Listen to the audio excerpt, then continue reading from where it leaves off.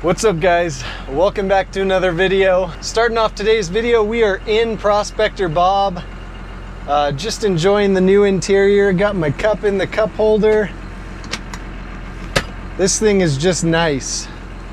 But in today's video, we have to figure out an issue. At this point, Prospector Bob is not really fun to drive. And I think to demonstrate what I mean by this, I think the best thing to do, we're gonna start this video off and do a timed 0 to 60 second run in the truck. And you guys are gonna see what I mean. This thing is slow. It's almost unbearable.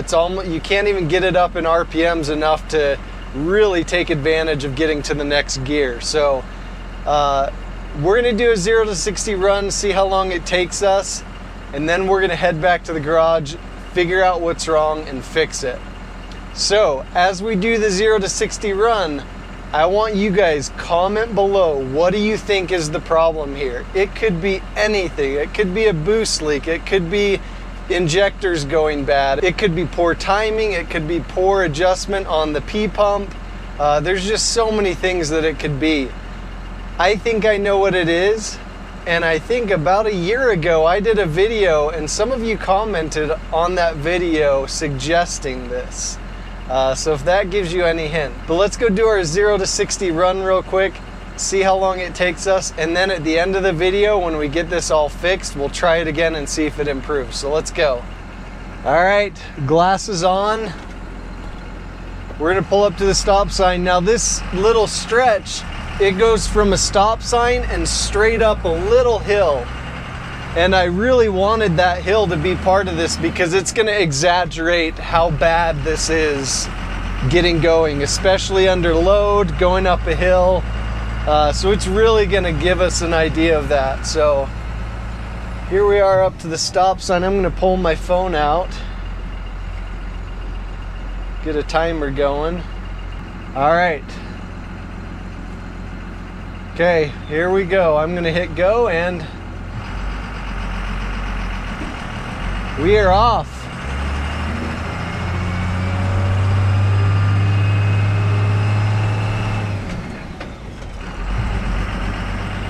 Whew, kind of low RPMs to get into third.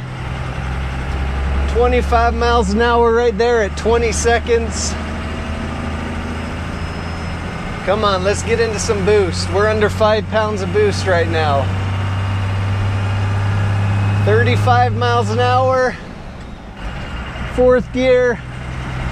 We're at 35 seconds.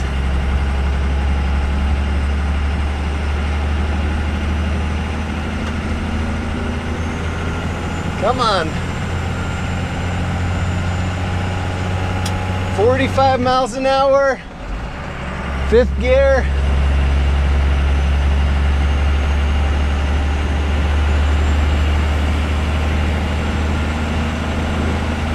I don't even know if we're gonna get up to 60 in this stretch, and this is probably a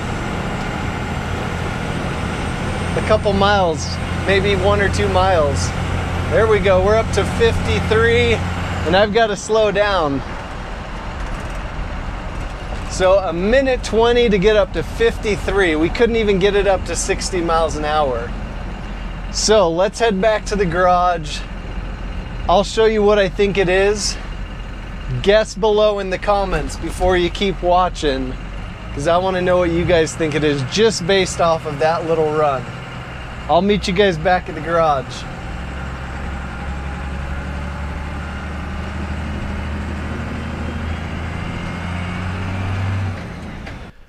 All right guys, we're back home. Got the truck pulled in, but I'm telling you guys, it is miserable to drive this thing how it is right now. So make sure you comment below, but let me show you what I think the issue is.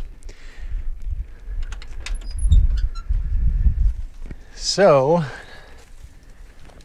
you guys know I just put new carpet in here, new padding.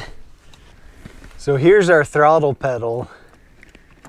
And look at all that play. So right there, when it's all the way to the floor, is when it actually pulls on the throttle cable.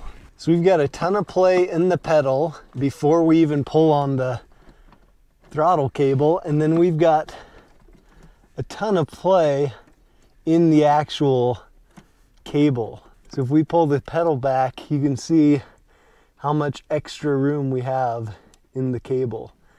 Real quick, let me show you in the OG crew cab what it should look like. So it's a little dirtier in here, but that's okay. But no play, and we've got no play in the throttle cable right there. You push the pedal and it pulls the cable immediately.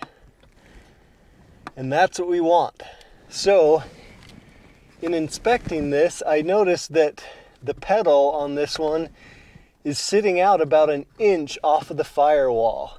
So in order to fix this issue, we're gonna do two different things, okay? So let me show you the first.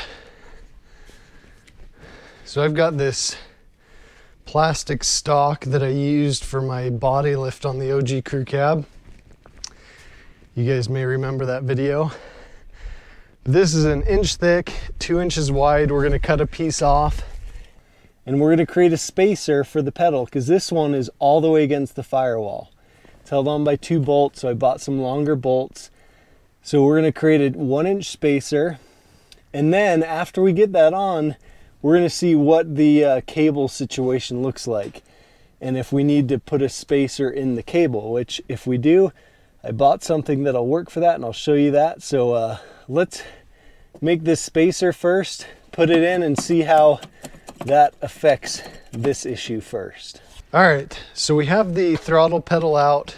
Again, just 2 bolts. And here's our little 1-inch spacer. So what I'm gonna do is kind of just set this on there, line it up, mark those holes, drill 2 new holes, and then we can just mount this right back up with some longer screws. So I'm gonna do that real quick, mark those and drill those, and then we'll go mount this back up, and then we'll check the cable and see if that takes enough slack out of it or if we need a spacer on the cable as well.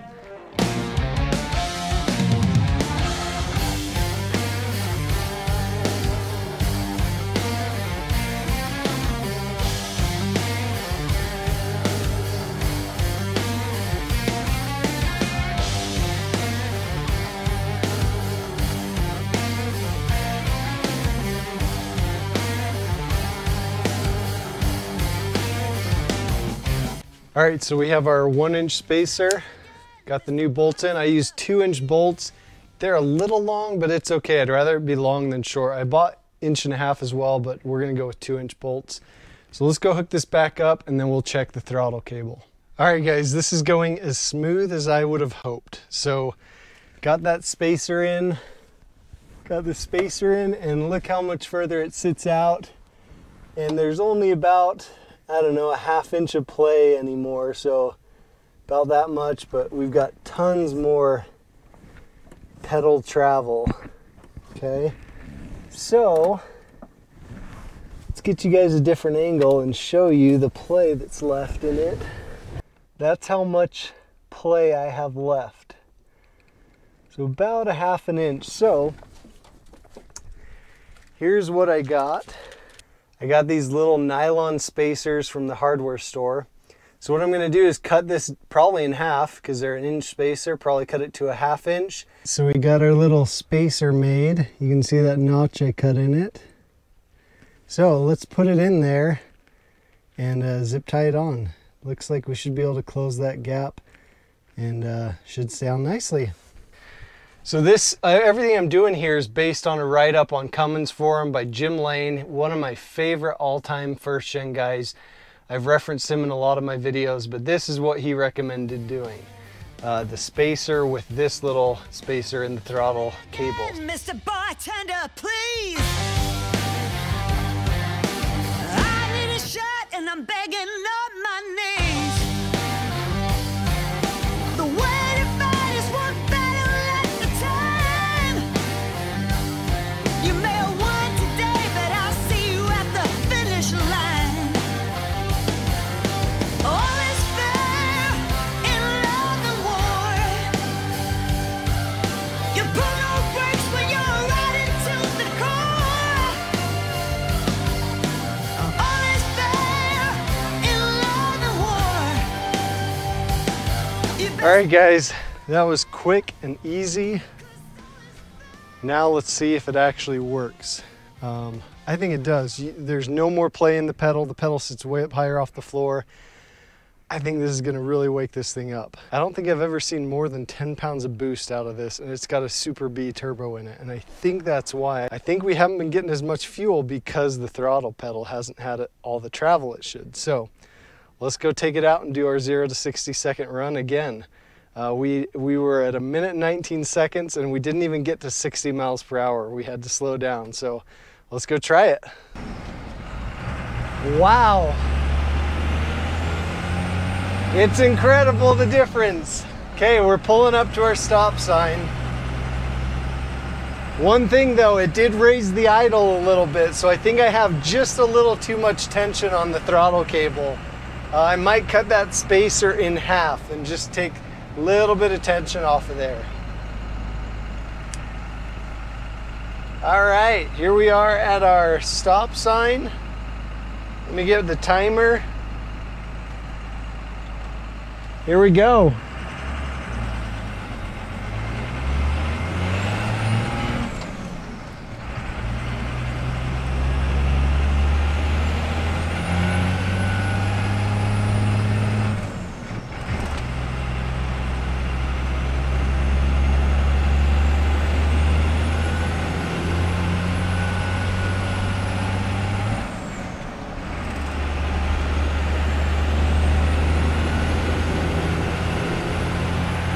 And we're already at our 53.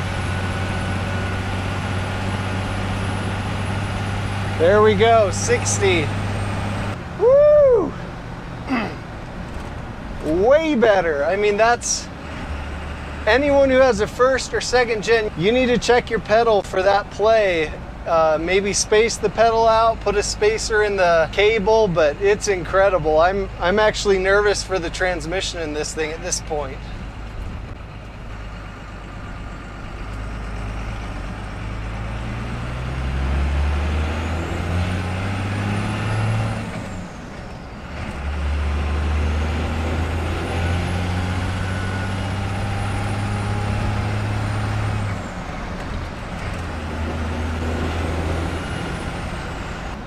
It is still a little smoky compared to what I'd like it to be, but you know, at least it gets up and goes at this point. We can tune that smoke out pretty easily.